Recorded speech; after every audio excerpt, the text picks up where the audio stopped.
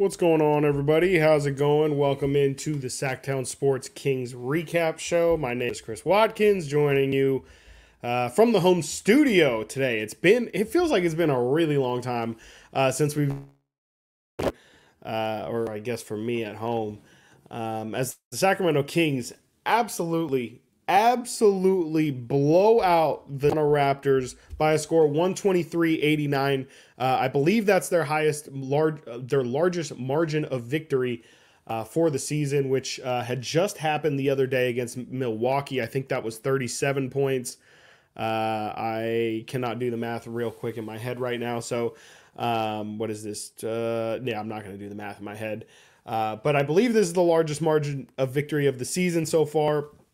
And even if it wasn't, this was definitely the biggest blowout, just in terms of feel. Like, the Kings really dominated this one from the first quarter on. I think Toronto got the lead at, I think it was 17-16 in the first quarter.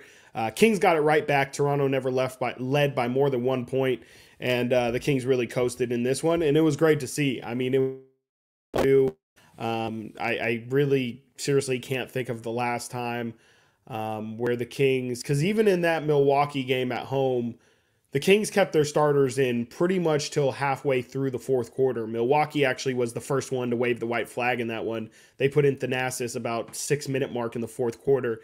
The Kings were ready to play that one all the way out. We know that no lead is safe in this league, but specifically when it comes to this team, it just never feels like things are solidified. And so tonight was the first night where you were really able to completely take your foot off the gas in the fourth quarter. You saw Colby Jones get minutes. You saw Jalen Slauson get minutes. You saw Kessler Edwards get a lot of really good minutes in that fourth quarter. And that's exactly what the doctor ordered for a game like tonight, or I guess today, as it's only 6:56 here on the West Coast, and it feels great. It feels great to get this out of the way early. You can go home. Hopefully, there's not. I'm actually hoping today is the first time, and hopefully the last time. I will say I'm actually hoping there's not a ton of viewers in here. I'm hoping that people enjoy their stress-free night and don't have to worry about tuning into their Kings today. For everyone who is in here, of course, as always, thank you so much.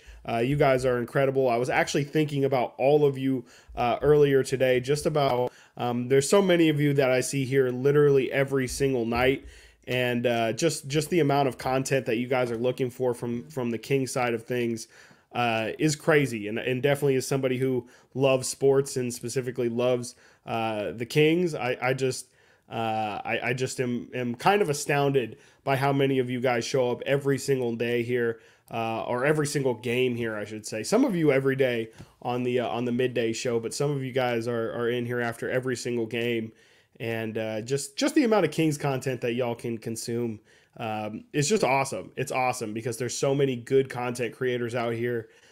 From Deuce and Mo, who are killing it on their end. My guy Matt George, absolutely killing it. Brendan and Frankie, you can check out them on the Return of the Roar podcast. That thing got relaunched.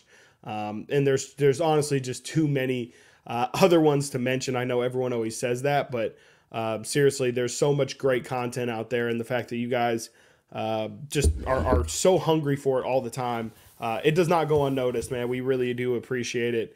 And really appreciate it on a game like tonight because, everybody can hop in here when the Kings lose by 30 and complain and, act like they've seen these guys every single night and how they're never going to watch again and all this stuff. But in a weird way, a game like today, if you're showing up here looking for content after the Kings just absolutely destroy the Raptors with 15 games left to go in the season, and you're still around your dinner time looking for Kings content, that's awesome, man. That's just awesome, and that's why this fan base is truly amazing. And y'all actually like basketball, and follow this team. A lot of people, again, will be casual viewers. They'll tune in for the ESPN games. They'll tune in for the playoff games or whatever.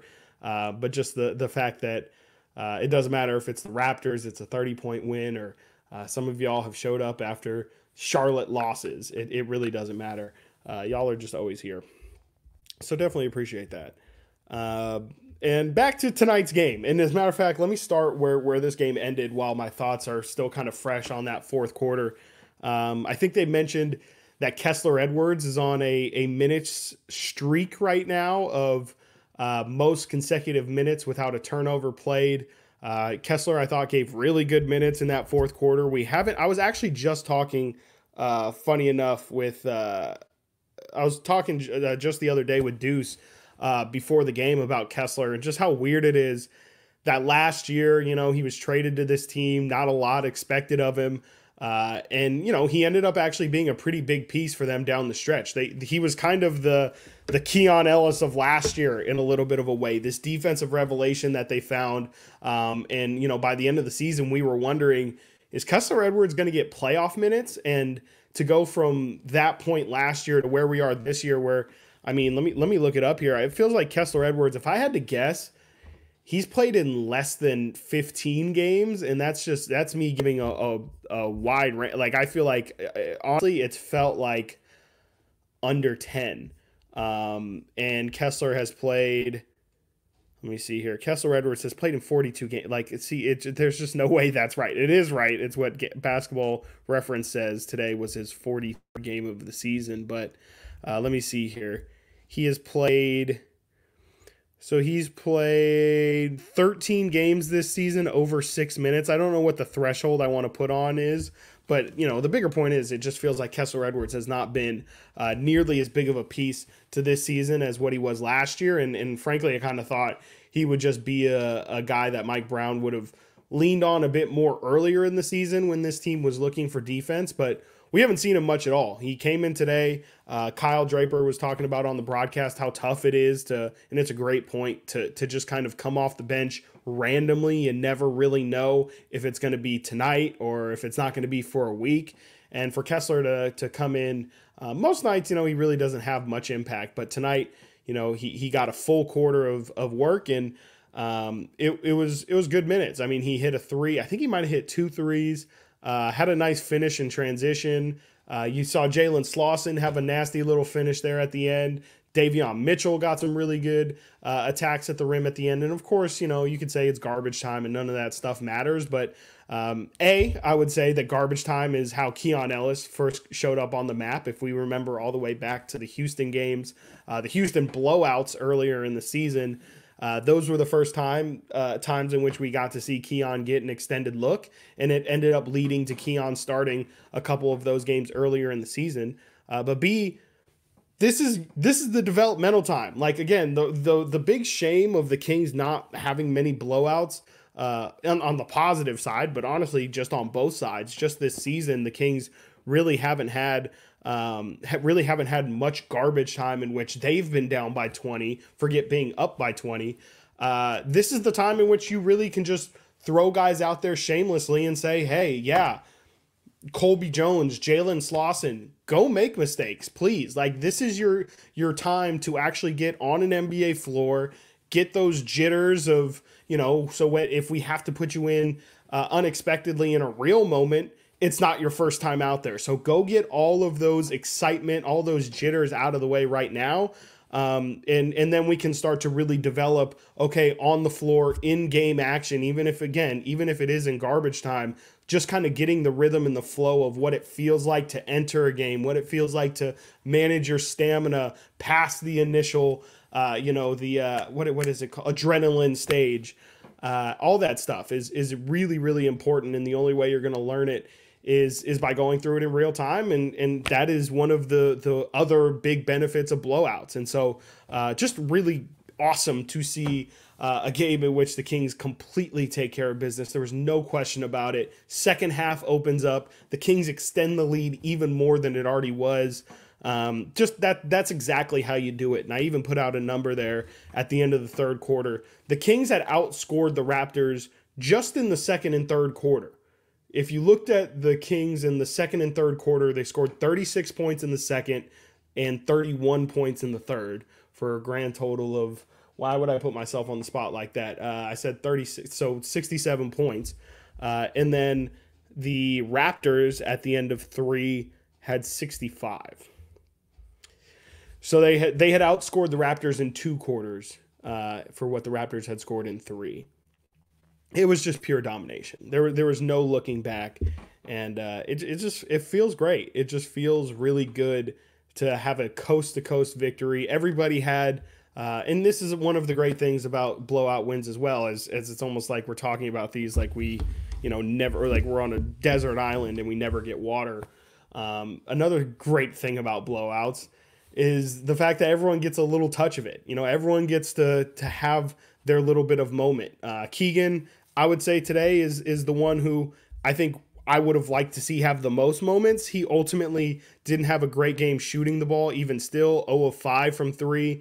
He's been ice cold from the perimeter here recently. I really hope he gets this out of the way before playoff time. I could live with it right now if it means, that there's a light at the end of the tunnel 10 games from now, but it's starting to get concerning. Not in terms of long-term Keegan Murray isn't the shooter that we think he is, but just for this season, him going into this slump.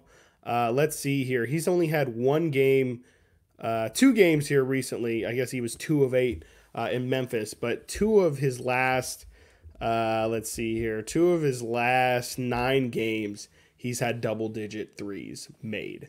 That is not good. He is shooting 25% from 3 entering tonight. He shoots 0% from 3 tonight. That's not great. That's almost a 10-game sample size of Keegan shooting under 25% from 3, especially with Kevin Huerter out these days. That's not going to cut it. But I say all of that to say, even with Keegan being probably the one that was most disappointing, he had a couple charges that he drew. I think he drew 1 charge today and was close to drawing a second. I also tweeted out this number. Keegan is 10th now in the NBA in charges drawn this year. He's 4th in charges drawn since the All-Star break. That's, again, just more showing of Keegan's development and really, again, showing this game as a representative of Keegan Murray. I wouldn't say this is an example of him sacrificing much, but it's more just symbolic of Keegan Murray's offense has definitely taken a step back this season, but what he's giving you on the defensive end is almost neutralizing it completely, like in a good way. It's almost making all of the struggles offensively, I wouldn't say worth it, but at least palatable because of what he's providing on the defensive end. HB was just solid today, 3 of 5 from 3. He knocked down his open looks, had a couple drives. I think he got to the line once. He finishes with 16 points. That's exactly what you want out of HB every single night. Sabonis had a triple-double, just dominated his matchup. Didn't really need him to go crazy in the scoring department, but was just a monster on the boards. Really, with the exception of that one possession, if you remember, I was definitely either in the first or second quarter. It was while the game was still close. It might have been in the first quarter. There was 3 offensive rebounds in 1 possession. It was this weird lineup where I think it was Sabonis and 4 guards. I think it was Monk, Duarte, Mitchell, and Ellis, I want to say, were on the floor at the same time. And Toronto got 3 offensive rebounds in a row and scored on their 4th opportunity. Don't want to see that lineup. I know there's going to be a lot of experimenting going on with Kevin Huerter out of the lineup, out of the rotation. But whatever that lineup was, it can go in the garbage because that didn't work out well. But besides that little moment in time, Sabonis dominated on the glass. He got 6 offensive rebounds, which is just insane. Keegan was plus 33. Domas was a plus 26, which is just ridiculous. Keon did what he did. 4 steals tonight after having 5 blocks the other day. I'm going to have to count the amount of stocks that this guy is just putting up steals and blocks. He had 5 total combined steals and blocks after having 6 combined their last game. That's ridiculous. That definitely is the biggest 2-game span of any King this season. And that's Keon doing exactly what he needs to do. 2 of 5 from 3. That's perfect. Just hit 2 threes. I don't care if he finishes with 6 points and those are his only 2 points or the 2 threes. That's really all Keon is going to be on the offensive end. Just hit him when you're open and, keep the ball moving. And that's exactly what he did. 2 assists, 25 minutes. Easy work for Keon. That's exactly what you want to see from Keon pretty much every single night. Let's see here. Anyone else? De'Aaron Fox, incredibly efficient tonight. He's had a lot of inefficient nights here recently. It was good to see him have it going and really just, just coast. I mean, they had nobody who was going to challenge him. I'm trying to think who even started for Toronto today. I mean, there was nobody who was going to be able to slow down De'Aaron. So everybody, I've been talking about this stretch of games here where I'm calling it eating your vegetables, just kind of taking care of what you have to do in order to get to the real meat and potatoes of it. No pun intended. I swear there. But you've gotta beat Toronto. Tomorrow. I want to see the same exact thing against the Wizards. You have to beat the Wizards. Orlando, I would say you should win. We can talk about that later. But you have a gauntlet coming up here. You've got you've got a couple games against the Mavericks. You've got that road trip in April where you go to Boston, you go to OKC. You have to play the Pelicans again. The Kings have a brutal second half, or not second half, rest of this schedule. It's like these games you can't even really think about losing. Like these just have to be wins tonight and tomorrow. So I guess mission one accomplished. Mission one is definitely accomplished. So yeah, that's pretty much all my thoughts on the players and their performances today. If you have any questions or anything else you guys want to talk about, please feel free, put them in the chat. I'm gonna look through you guys' comments now. Yeah, actually, I didn't mention Duarte. Decent stats from Duarte tonight. Yeah, and another triple-double from Domas. Duarte is somebody who, hey, man, I just wanted it on the record. Everyone who's been in here, I told y'all, Duarte, I wasn't giving up on him.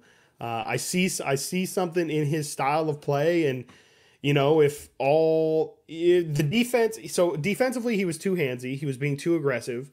Offensively, it wasn't like he was throwing the ball around, and his shot IQ wasn't awesome, but I think it was mainly he was mainly taking shots that he feels like he can make. So if his biggest problem was being too aggressive defensively and just not making his shots, in which, there is a track record of him being a shooter that you can kind of fall back on, I just kind of thought those things could easily be fixed. Shots go in, and you just kind of tell him, hey, stop being so handsy. And we like the intensity. We like where your mind is at, but just pull it back just a little bit and you'll be able to play. Duarte tonight, 5 of 6 from the field, got a couple offensive rebounds that he just kind of put back up, fell in his lap, and hit some threes. That's exactly what the Kings need to do. He finished 14 tonight, which is definitely one of his highest point totals of the year. But I really like Duarte.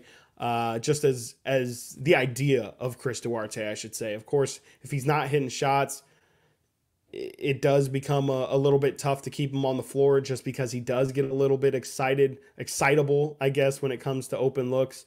And if he doesn't have it, sometimes you'd want him to just kind of move the ball around. But that's also what he's out there to do, is just continue to shoot the ball. And, ultimately, I think he's a guy who provides size and shooting, and this team could use both of those things a lot of nights. So I've got no problem with Duarte getting some minutes here, especially with Keegan. I will fix that by the end of this season, especially with Kevin Huerter presumably going to miss a good chunk of time. Still no official update yet on Kevin Huerter's injury and how much time he's officially going to miss, but it's safe to assume Huerter's probably going to miss at least a month here, probably more. And, that opens the door for Duarte. It also opens the door for Sasha Vezenkov, who might return tomorrow. I'm gonna go out on a limb and say Sasha's gonna play tomorrow. I just think with how it was reported, I knowing Sean Cunningham, I just don't think he would put,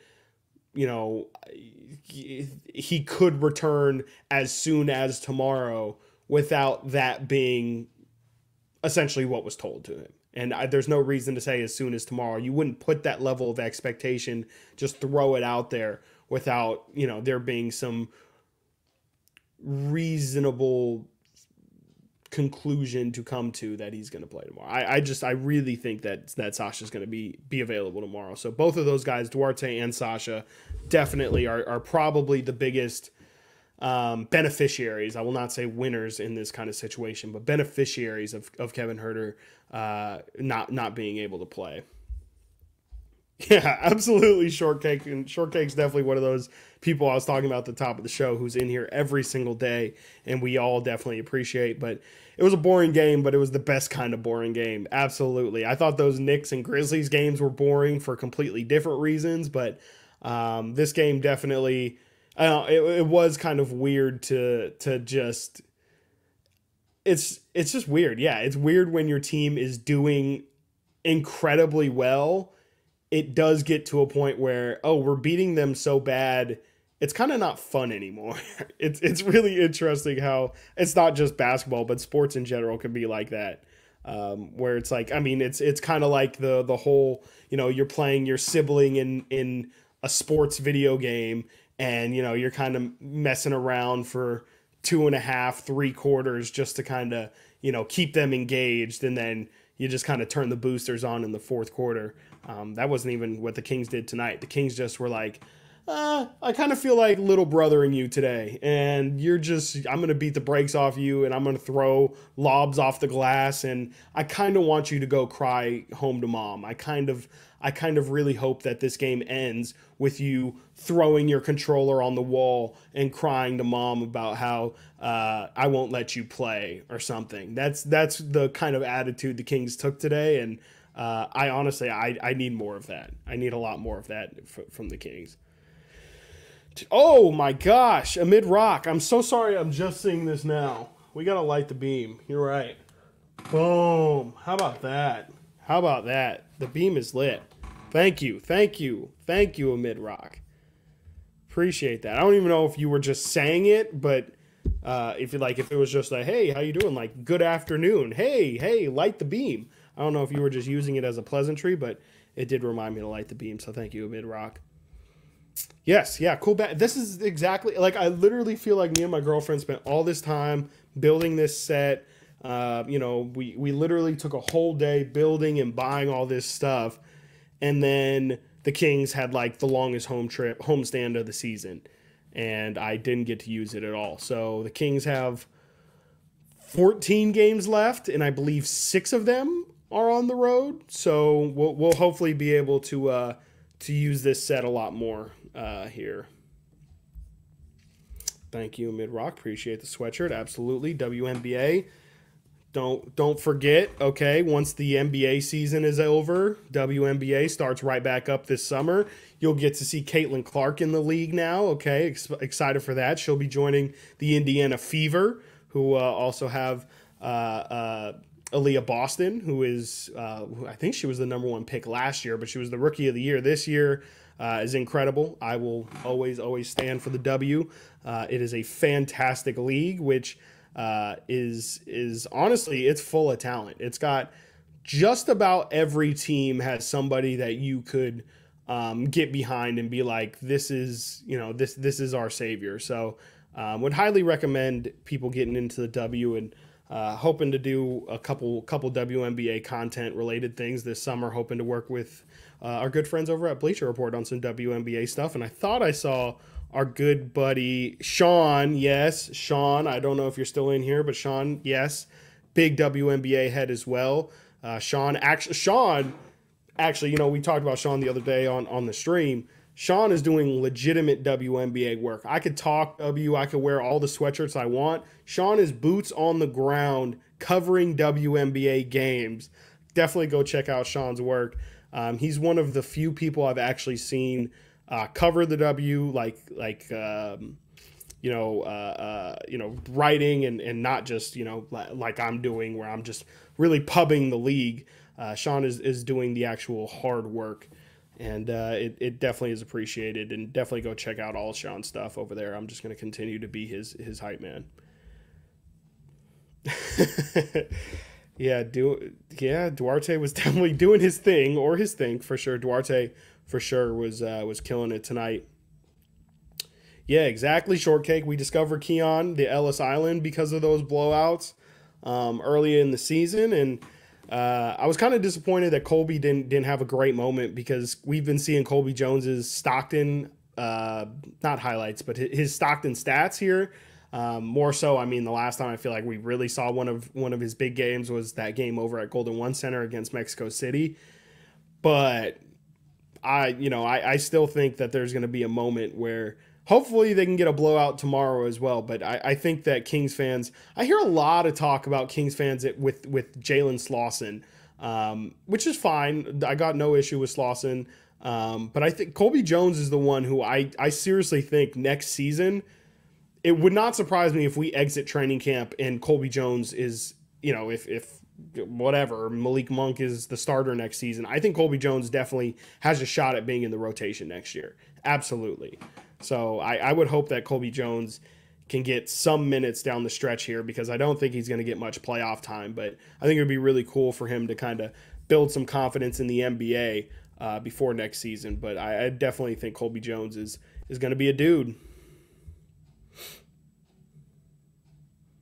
Yeah, that's a great point of Mid-Rock, too. And this is the point of Stockton. Like, those guys were ready to go because even Kessler Edwards just spent a little stint down in the G League as well. That's so true. That's why those guys were flowing. Slauson has had a couple moments here recently where I'm actually really glad that Slauson made the trip. Now that I'm thinking about it, Colby and Slauson didn't have to make the trip because Mason Jones didn't make the trip. So it's actually interesting that Slauson was even with the team. But yeah, those guys are in the thick of the season as well, and those guys are definitely ready to go. And you saw Slauson, that fool was ready to go. See, Jess, that's actually wild. I'm actually do want to get your guys' opinion on this. Just in general, do you feel what's like the perfect time for these recap shows? Because I do know a couple other people do it. Obviously, Deuce and Mo do their night chat, and I kind of want to peg my own lane here. I think this is a good time. This feels like the right time. Just immediately after the game, turn it on. But I have been thinking about this a lot recently, especially with the playoffs coming up. What is kind of the best time for everybody? Obviously, I can't go on immediately after the game. I try and hop on 10 minutes or so after, and then we usually end up going for about 30, 45 minutes to an hour. So I do think that the time is going to stay here for a while, but more so thinking about next year and maybe, like I said, maybe I can adjust it for the playoffs, but would doing these things 45 minutes, an hour after the games help? Because obviously I can't go after the games, listen to Mike Brown in the post-game press conferences. So I'm kind of missing a little bit of context, more so when I'm at the game. So if you guys feel like maybe later time is better, I'm definitely willing to listen. But for the most part, for anybody tuning in and loves this time slot, I don't think this time slot is going away anytime soon. But definitely as we start to think about building this thing out and next year as well, I'm just curious what you guys think about the timing. When is best for most of you guys post game? And also as well, check out Off Nights, which is Alan Stiles, co-host of Stiles and Watkins, obviously, is doing his own little YouTube live stream as well on Off Nights, where obviously on non-game days. So his next one will be on Friday. He hosted one yesterday as well. On non-game days, Alan will be live on the YouTube, on the Twitter as well. And he'll just be talking Kings. That's going to be, I think, more of an open forum, a little bit more conversational. So definitely on the off nights, non-game days, definitely check out Alan's Off Nights over there and have a good time over with that guy. Yes, I did get the Domas plushie. I got the Domas and the Fox plushie. I just feel like, I just thought they were adorable. And I honestly, in my head, I was like, if they would have if right now there was a Chris Webber and Mike Bibby plushie that was floating around, I would probably want it. I would be like, oh, that's a really cool vintage piece of what a timestamp of Kings history. So I'm hoping in 15, 20 years, I'm holding on to these things too. at least I'm just hoping that maybe it'll have some sentimental vintage value at some point. Those Maverick games are going to be huge. I'm honestly so scared for them. I feel like we can't even truly honestly, the reality of the situation is we can't talk about where the Kings are going to finish in the Western Conference. Sorry, I had to stop there. I left NBC on my television, and the program not available screen is just blasting in my living room right now. But yeah, we can't talk about what seeding the Kings are going to be until after those Mavs games, because those games are going to be so big. They're going to be so big. If the Kings are tied, we'll just say the Kings are tied with Dallas, that gives 2 games of separation with like 10 games to go, maybe even like 8 games to go, with pretty much no time to separate them. So right now, I mean, it's huge that the Kings continue to win games. Let me see if the standings have been updated here on ESPN. The Kings sit a half game in front of Dallas right now. They have 1 less loss than Dallas. Both teams have 40 wins. Those games are going to be massive. Like, they are honestly going to determine who is going to be in the play-in and who's not. So I'm nervous, but those are absolute game changers, 100%. Those games pretty much make or break the Kings seeding. Splitting it probably isn't in the Kings' favor. Looking at Dallas' schedule, they have a ton of cupcakes. Kings have, as I've listed, just some really tough opponents, a lot tougher than Dallas. So the Kings would be doing themselves really well if they win both of those games. Splitting it, pretty much ado about nothing. You lose both, and you lose hope, pretty much, is how that goes. Malik's dunk. What was Malik's dunk? What? Oh, yes. The response. Absolutely. To, I can't remember what his name is. I think his last name was Gay. Yeah.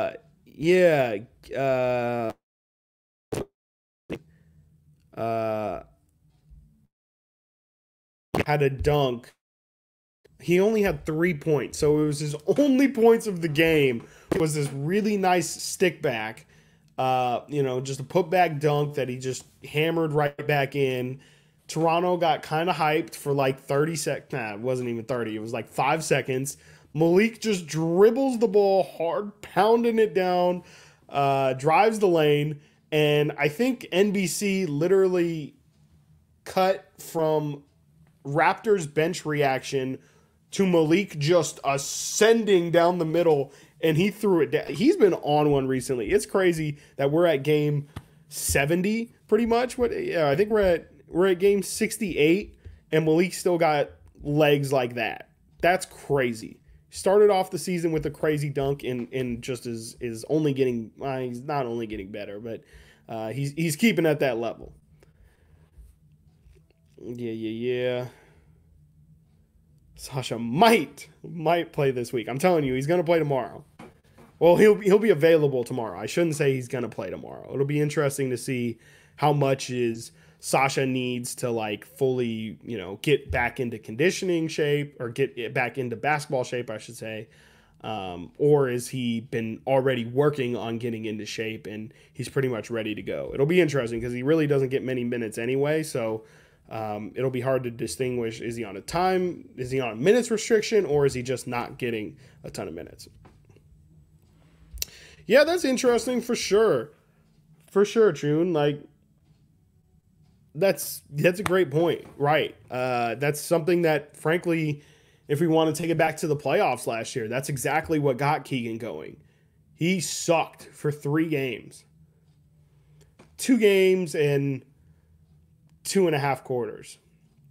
And then third quarter just got hot in a blowout, and he continued it on for the rest of the series. So you're not wrong. It actually would have been really interesting to see Keegan just force feed him, like almost use that fourth quarter like the Kings are a bad team and they're the ones getting blown out, and just play Keegan Murray summer league ball, honestly, for a quarter. And just get him, just force feed him and get him out of the slump. That's really interesting for sure.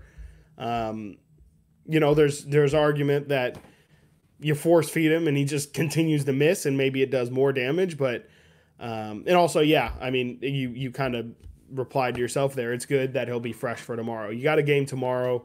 You'll have another opportunity tomorrow. You just hope that at some point it starts to click and you have another opportunity in less than 24 hours. So that's about as good as it gets if you're not going to do it. Let's see here.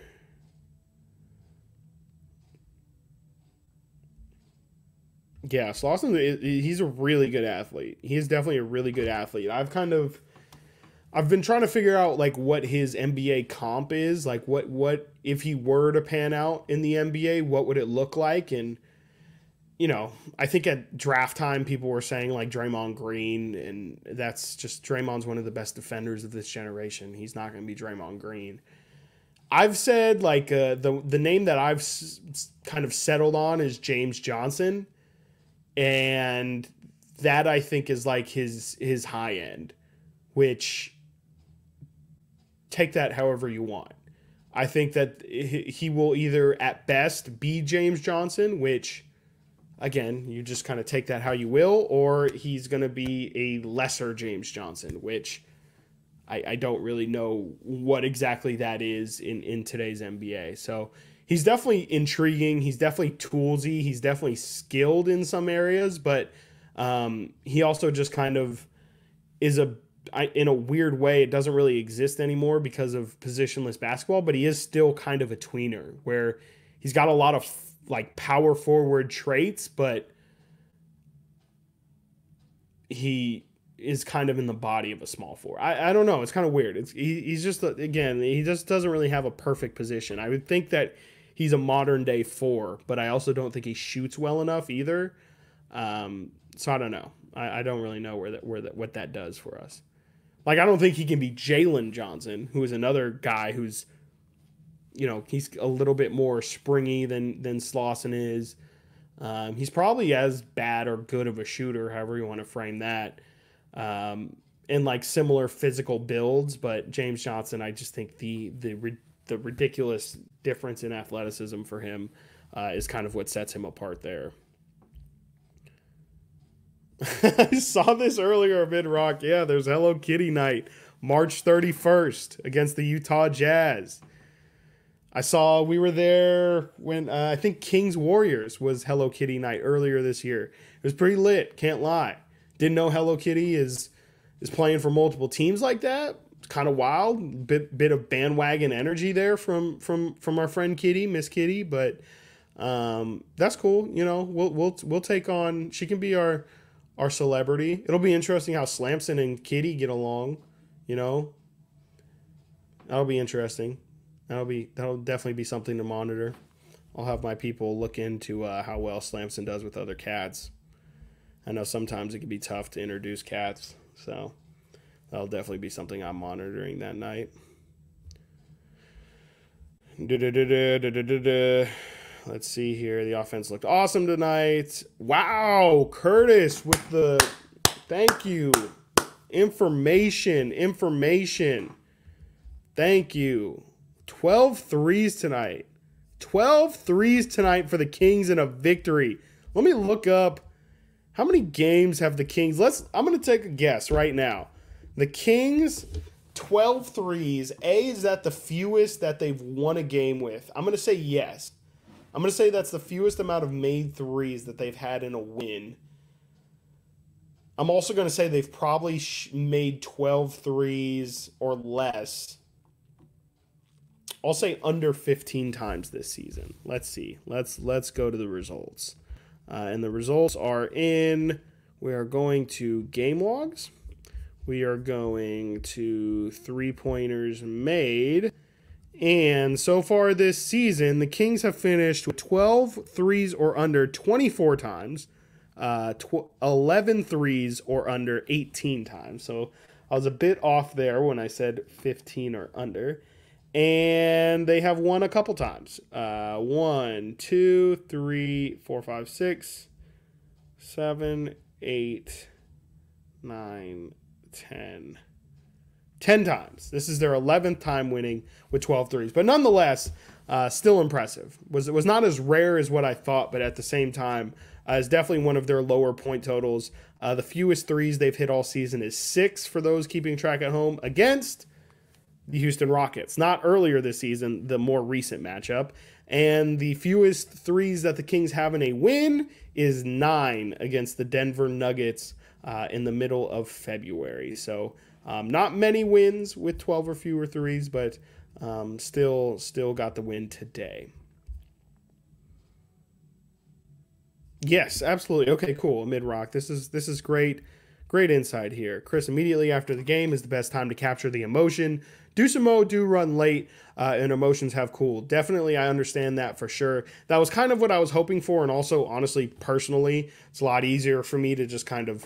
I try and not have these things sound like thought dumps. I don't like to have it feel like I'm talking at you guys. I'm trying to just kind of tell you guys what I saw, and, you know, obviously there is going to be a bit of a thought dump, but that's kind of why I like to do it immediately after, is it just kind of feels a little bit more natural. It feels like everybody, not just me, but you guys also probably remember more immediately after, and I feel like it just leads to better emotion for sure. That's definitely the way of putting it.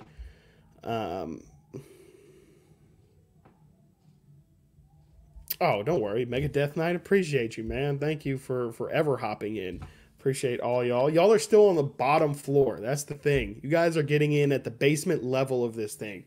When in 3 years, this thing is the biggest thing in, forget Kings post-game sphere. This is going to be the biggest show in the NBA. Just wait, okay? And you guys are just on the bottom floor. So don't miss it. Don't worry about not being here every night. The fact that you guys are here at all is awesome. Ooh, great question. I don't think anyone has asked me this question or has been asked this question. So great job, Street Coyote. What do you predict the season record will be for the Kings this year? I mean, it's tough to say 50, which was the goal last year. That's a little bit tougher to just go out there and say. What are they at now? I think they just picked up their 40th win. They just picked up their 40th win of the season. And there's, what again? We are at game 68. So we are 14 games left in the season. I'll say the Kings go... I think they'll win either 47 or match their 48 of last year. Which would not be great because I guess that's going 500 or just above 500 the rest of this way, which I don't know how we'll feel at the end of that, but that feels the easiest to say. I mean, it's just the Kings' remaining schedule is brutal. I mean, if I were to base it off of how they've played here recently, opponent non-dependent, like if every opponent was a stock average team, I would feel like the Kings would win 10 to 12 games. But the fact that they are playing competition that is above average, Orlando Magic, 2 games against the Mavericks, a Clipper game, a Knicks game, a Celtics game, a Thunder game, a Pelicans game, a Suns game. 9 of their 14 remaining games. I didn't even throw the Sixers in there, who could be sneaky. I didn't throw Utah in there, who still is competing for the 11th seed. And I definitely didn't throw the Blazers in there either. Didn't throw the Brooklyn Nets in there. So 9 of their 14 opponents, I would say, are fairly quality. I would say, you got to win 5 of them. And yeah, that puts you somewhere around, around 9 wins, maybe 7 to 9. Around 7 to 9 wins is where I would put that. So I think it's going to be tough. And again, if they were just playing, if they had a schedule like Dallas, like, hold on, let me read you from that same perspective of just telling you who are the good opponents left here. On the Dallas side, they've got 2 games against the Kings. I wouldn't say the Rockets. They have 2 games against the Warriors. They have a game against the Heat. They have a game against the Thunder. So that's 6, and I'm kind of stretching. If you want to include Houston, they have 2 games against Houston. There's 8 for you. But that's a lot lesser than the Kings. They have a lot of 2-game series. They have 2 games against the Jazz, 2 games against the Kings, 2 games against the Warriors, 2 games against the Rockets. I don't know who the hell scheduled the Mavericks schedule, but I mean, you pretty much gave them like a mini playoff series leading into the playoffs. So, yeah, it just feels like Dallas has an easier time. So I'm getting nervous about those 2 Dallas games for that reason, and also just the fact that it just feels like they're probably going to take that spot.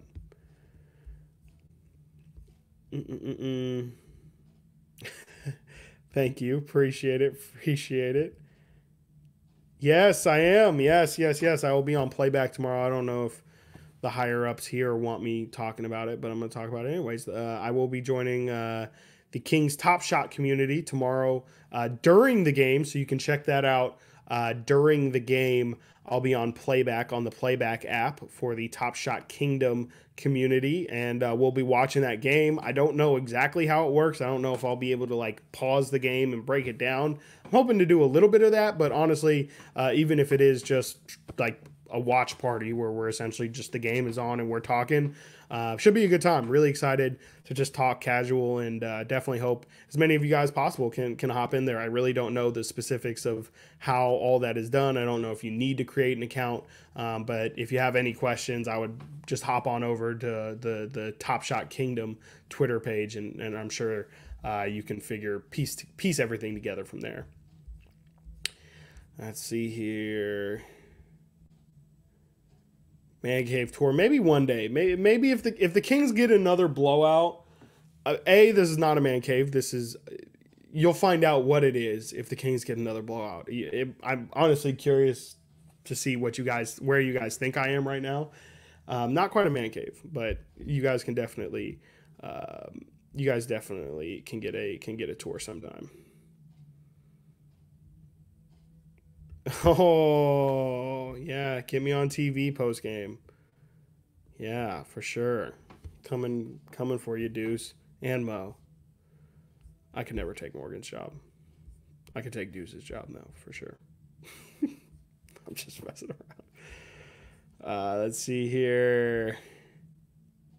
Yeah, no, yes, Jess. Thank you for being rational. I feel like everybody is just like, it's either got to be one extreme or the other. It's either he's a bum, he's not NBA quality, or dude, why aren't we playing Jalen Slauson? If Jalen Slauson were on the team right now, he would have such a huge impact. This is the right take. I don't think Slauson's quite NBA ready right now, but the progress in which he has had, the progression of his development right now is definitely on the right track. He's exactly where you would want him to be at this point in his career, and we'll just have to see. We'll have to see how it develops. Yeah, HB and Duarte hitting threes lately. It's good to see, especially with Keegan not hitting them. Somebody's gonna have to do it. Somebody's gonna have to do it. Raptors truly lived up to their record. Yeah, we've been there though. We've been there. That I had that thought in my head today of just like, man, y'all remember, I don't know how many of you guys have been watching the Kings for the past 10, 15 years, but I remember being on the other side of this often, where it's like, you're excited almost for, oh, can we hurry up and get blown out so that Travis Outlaw can check out, and I can see more, I don't know, Tyler Honeycutt. I don't know. That was just a random throwaway name, but can we see Ray McCallum more, please? Oh, finally we're down 30, so Jimmer can come in. We can finally see what we got in Jimmer. Like Thomas Robinson actually started. So yeah, I remember being on the Raptors side of things, and I do not miss it at all. But at the same time, it was cool and a little bit of PTSD to go back to the fourth quarter being a completely developmental quarter, where it's like I used to get most excited for the fourth quarter to watch everybody else. I would be like, cool. Again, like I want to see what Quincy AC. Oh, cool, Scalabissier time. Honestly, that was really the one. I was like, I can't wait for us to get down 30 so they can take out Willie and we can just see Scal or Harry Giles, and I don't have to worry about him coming out because we're just gonna lose. So it's a really weird state to be in where the Raptors are, and it was real quiet in that arena. There is no life in that building. This has been a bad season for them. Yeah. Oh, I didn't even think to go look at the beam during the daylight. I'll have to do that tomorrow. The game's even a half hour earlier, so I'll try and look at the beam before I hop on the stream tomorrow. So yeah, I didn't even see. Did anybody see what it looked like? I mean, I know we've had in general some daytime beams, but I'm curious. I've completely since they beefed it up too. They've beefed it up since last year, so I'm just curious what that beam's looking like these days during the daytime. Like how I can't use the word I want to use, but how thick is it? You know, how thick is that thing during the day? Sorry, I'm messing around with some things. Yeah. Yeah, so if anybody saw the beam during the day, I'd love to know. 50 wins, really? Wow.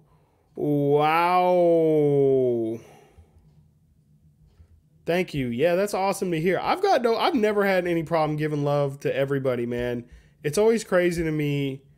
I understand a little bit why people would be territorial or like afraid of giving people pub, like, you know, to an extent, you know, there is, you know, Sacramento is not LA. There is a much smaller pool that we're all, I don't want to say fighting for, but I mean, yeah, there's a smaller amount of Kings fans than Laker fans out there. So I understand why some people might be a little afraid to go tell people, oh yeah, there's actually a lot of great places to look. You don't have to just look here.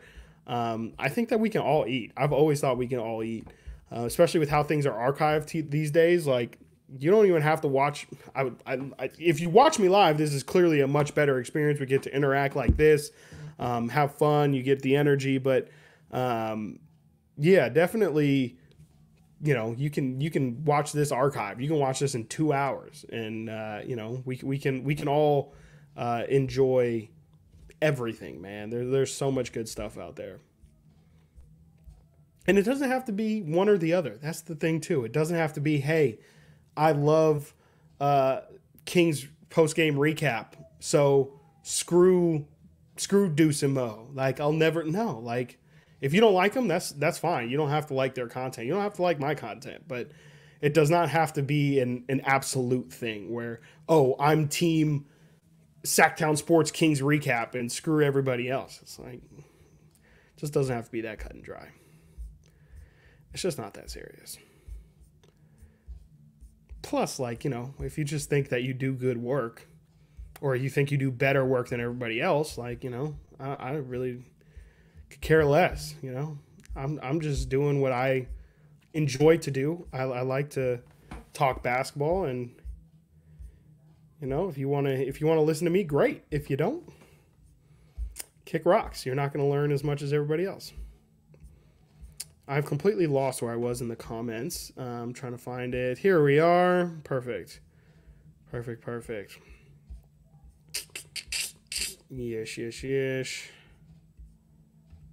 Yes. Yeah, I still haven't figured out what the range, what's the beam range these days. Can you see it out in Folsom? Can you see it in Elk Grove? I live like in central-ish Sacramento, and I can see it perfectly. It's perfect from where I'm at. Obviously, you can see it downtown. I would imagine you should be able to see it from Natomas pretty easy. Folsom feels like a stretch. Elk Grove, I feel like you should be able to see it from much of Elk Grove. I don't know, actually. Elk Grove's pretty deep. Like, if we're talking Delta Shores, for sure. If we're talking, like, Elk Grove, like, near like Florin High School or Consumnes Oaks or something like that. That's kind of deep. I grew up around the Sheldon Pleasant Grove area. That's pretty deep. I feel like you can see. I haven't actually been out to my parents' place on game day to see if the beam's out there. So I'm actually curious. What is the beam range these days? How far? You don't have to, obviously. Don't dox yourself. Don't put yourself out there. But if you feel like you live a pretty good distance from the beam and you can still see it, please let me know. Oh, can anyone see the beam? I hear it's not lit. Hold on, Jess. I'm going to go check it out. Hold on. I'll be back in a second. I'm going to run out.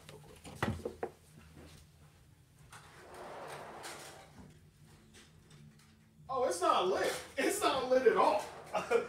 Oh, that's crazy. I might have just told on myself in terms of location, but no, the beam is definitely not lit. It is not lit at all. So good insight here from Jess. It's not lit. So, yeah, don't know what that's about. Maybe they're not lighting it during the daytime because it's just a waste of money and a waste of energy. So it's still a little bit like, I mean, it's not completely pitch black outside. So maybe they're just kind of waiting for nighttime to officially hit. But yeah, good investigative journalism there by Jess. The beam is definitely not lit right now. So don't know what that means. Bad vibe. Bad vibe. Yeah, what is going on? Think about the children. This is the thing. Come on. Think about the kids. 27-minute triple-double. He got the triple-double in 20. He did. He only played 28 minutes today. Damn, that's crazy. That's crazy. No, it's not that crazy. I'm not in the bathroom. That would be wild, though. I guess if you were really trying to lock in acoustics, I'm not saying I would advise it, but I mean, you would technically have a built-in chair. Just throwing that out there. You could easily pad up the bed. You're giving me some ideas here, Shortcake. You're giving me some ideas, okay? I'm not going to do it, but it's not the worst idea. You would definitely have to pad the room up or else it'd be really echoey. But not a bad idea.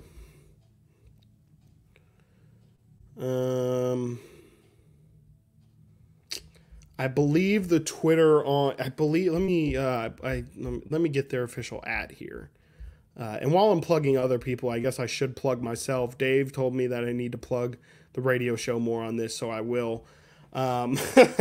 Listen to Styles and Watkins every day, Monday through Friday, from 10 a.m. to 2 p.m. That is, again, Styles and Watkins every day from 10 a.m. to 2 p.m.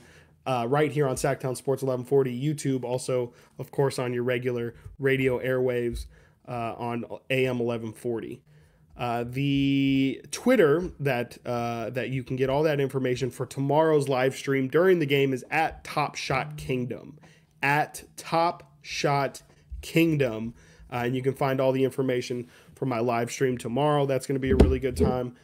Funny enough, they just followed me on Threads. So definitely excited for that. And yeah, hope y'all can join me on that tomorrow. The mirror gives, yeah, that's a good point. It is, I mean, it's less of a nook and more of a corner, to be honest. Yeah, I definitely think Herter's out till next season. I think I've never dislocated my shoulder, but thinking about the natural progress of it, like, he's going to be in an arm sling for, I mean, I can't imagine if you dislocate your shoulder, you're not going to be in a sling for less than 3 weeks, probably a month. And that already kind of puts us at the end of the season. And then we're talking out of the sling, actual recovery time. That's probably going to be another 2 weeks of just, hey, your arm is, it's back.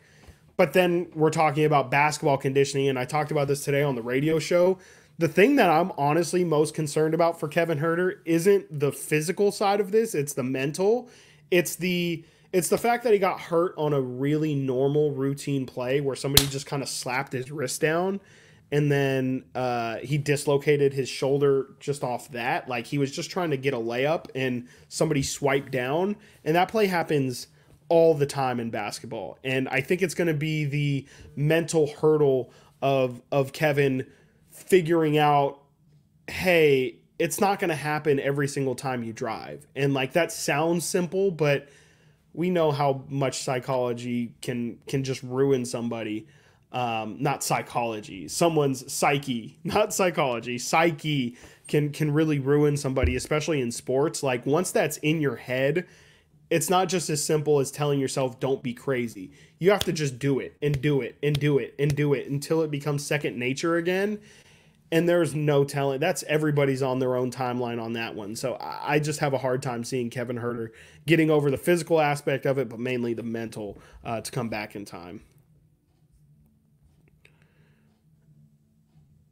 Yes, absolutely, Curtis. 40 wins before 30 losses. Always a beautiful thing. 100%.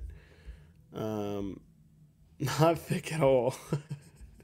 It's like, it's not. It's the opposite. It is, it's thinums.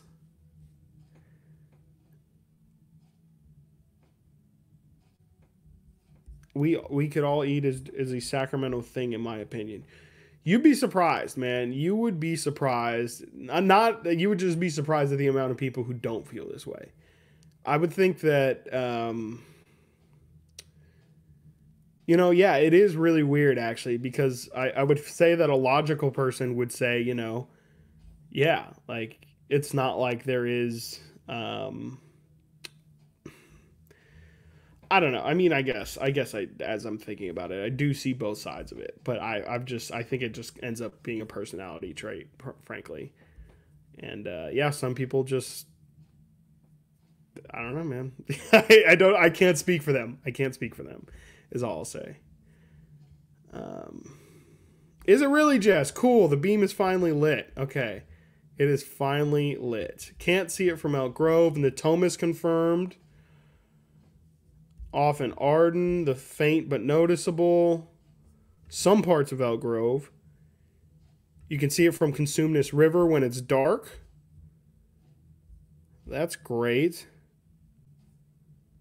That's great. That's great. I work in Natomas, so we kind of... It's on now. Thank you. Okay. Yeah, maybe we clued somebody in.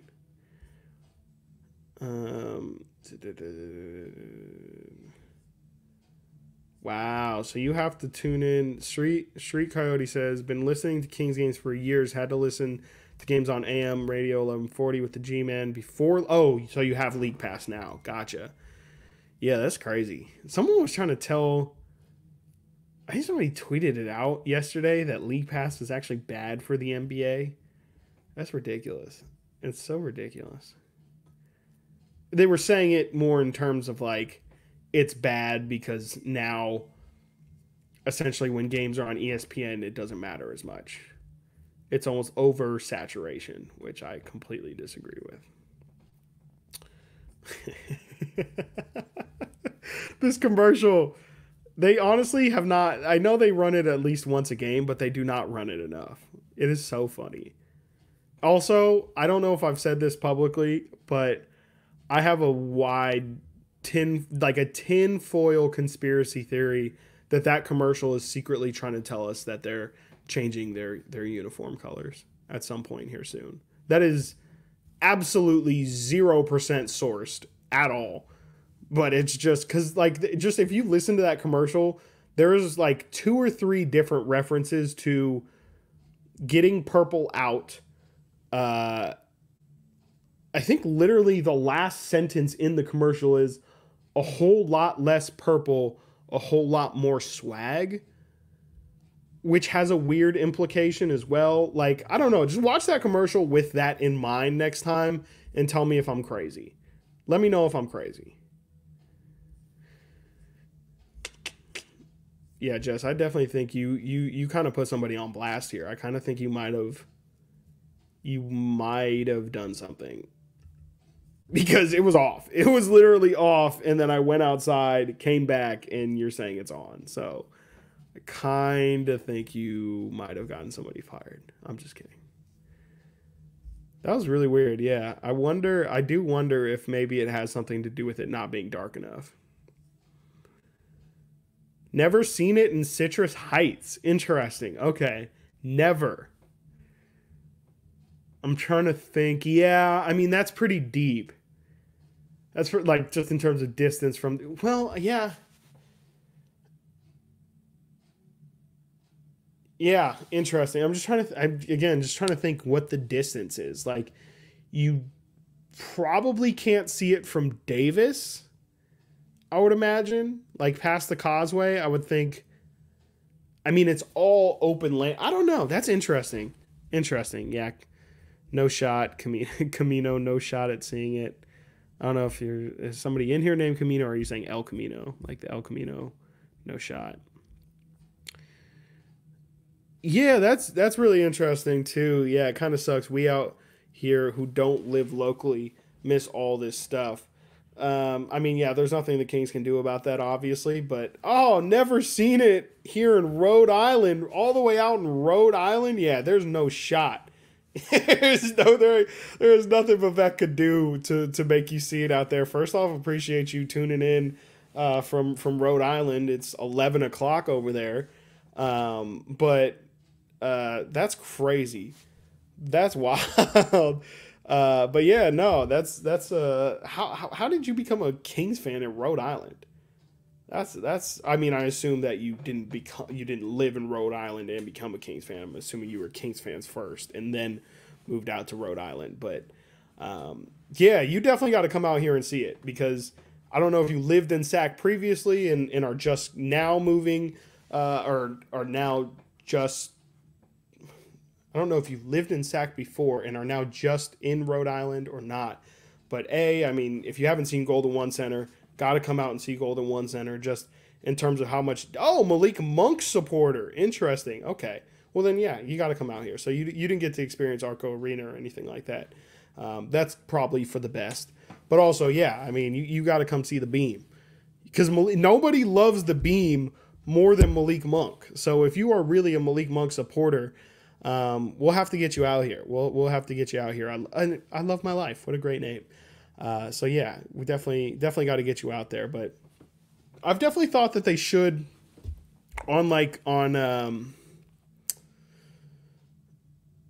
wow, interesting story there. I definitely have thought that they should, whether it be the Kings or like some local news station or something, when the Beam is lit, have a 24-hour live stream. Or whatever, however long the Beam, just have a Beam stream. Guys, what are we doing? What are we doing? Okay? An hour and 7 minutes in, and we struck gold. The Beam stream. So simple. Set up a camera, go live when the Beam's lit, and it'll just play some lo-fi music. And that sucker's getting like 20K views a night.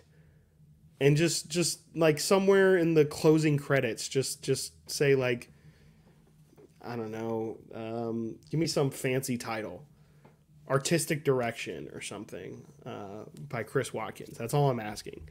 So a Beam stream. So I'm glad we got to the bottom of that. I still have not done 3 stars of the night, which I should probably get going here. Because I've been on here for too long, and the whole point of enjoying an early game was that I would be able to enjoy a longer, and at this point, I really haven't done that for myself. So let's go on to 3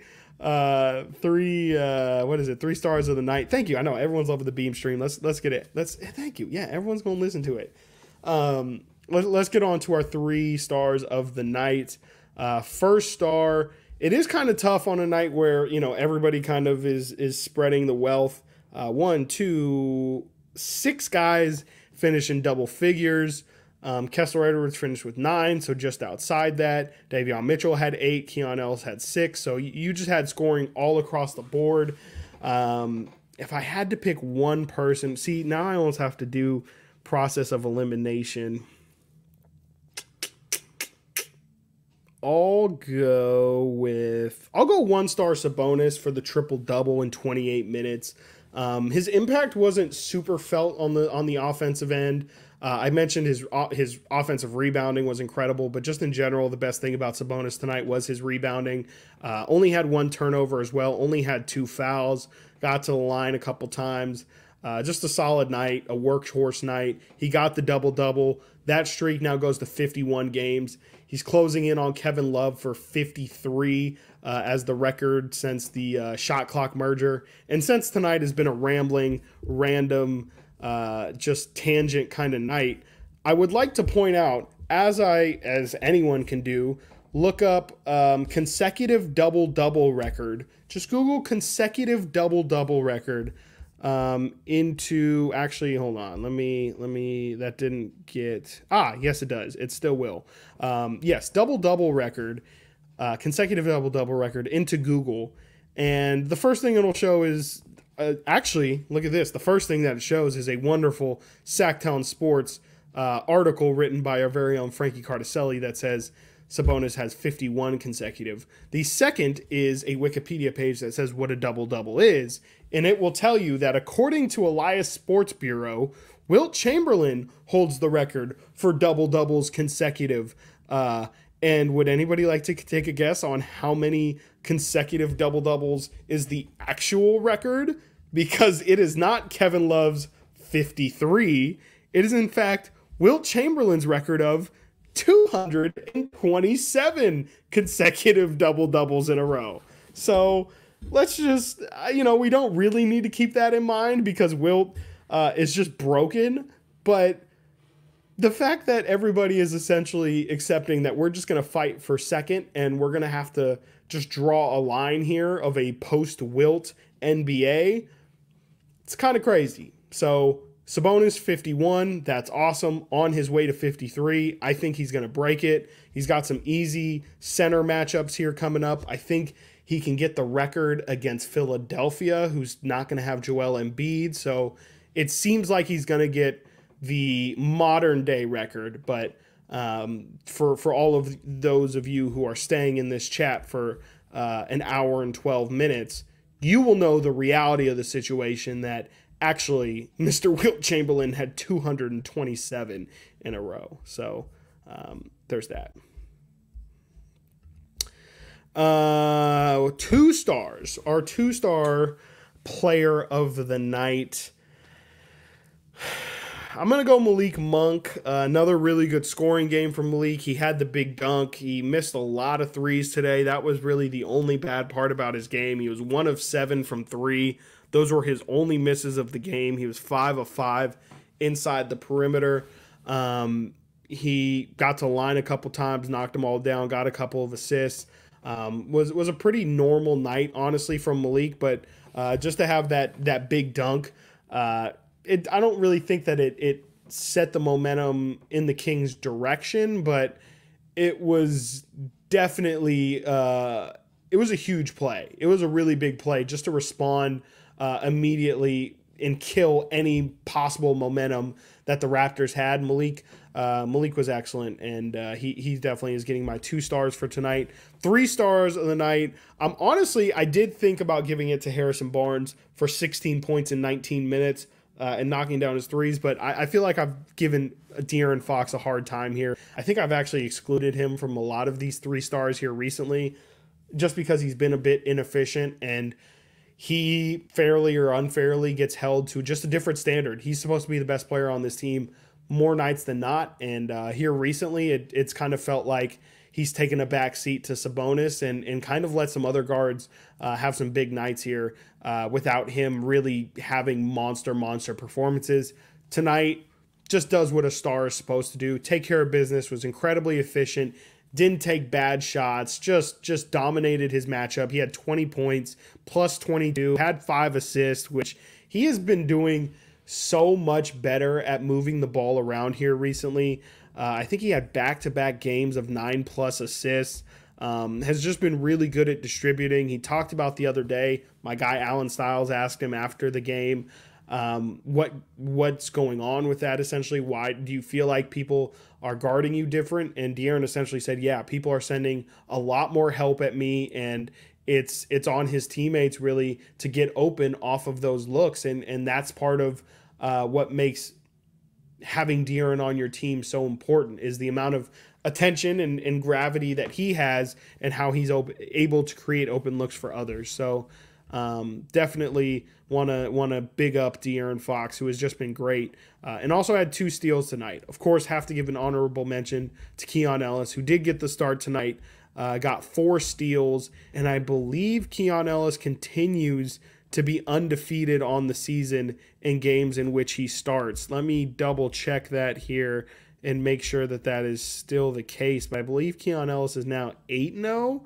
on the year when he starts. Let me make sure here. These are lineup combinations, starting lineups. There we go.